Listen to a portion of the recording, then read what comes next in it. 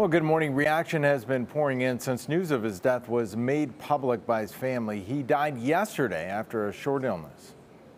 Prominently displayed outside the United Center, the photo of the man who helped rebuild the Blackhawks into an NHL powerhouse.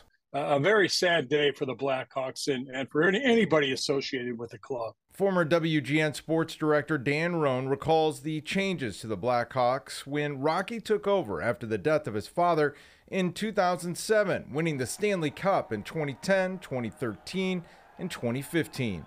His father passed away and had Rocky take over the reins there in 2007 and really changed the entire culture of the whole thing. I mean, it was a tight-fisted run with an iron fist by Bill Wirtz. And when Rocky took over, he went out and hired John McDonough and company and changed everything. Rockwell Rocky Wirtz was born in 1952 in the Chicago area. He graduated from Northwestern University.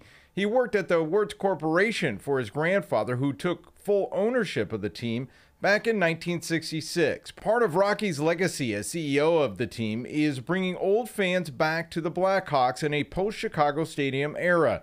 He also got the Hawks home games on TV. He will certainly be missed by a lot of people. His time on top, however, also saw the recent decline of the Blackhawks in the fallout of a sexual assault allegations made by a player about a former coach dating back to 2010. Still, Wirtz worked through it and started rebuilding the team once again. That, along with leading a vast array of businesses, including his family's beverage company, developing the Fifth Third Arena, and expanding the United Center campus. His son Danny said in a statement his father was a passionate businessman committed to making Chicago a great place to live, work, and visit, but his true love was for his family and close friends. Rocky Wirtz was 70 years old. We're live in the newsroom. I'm Eric Rung, WGN News.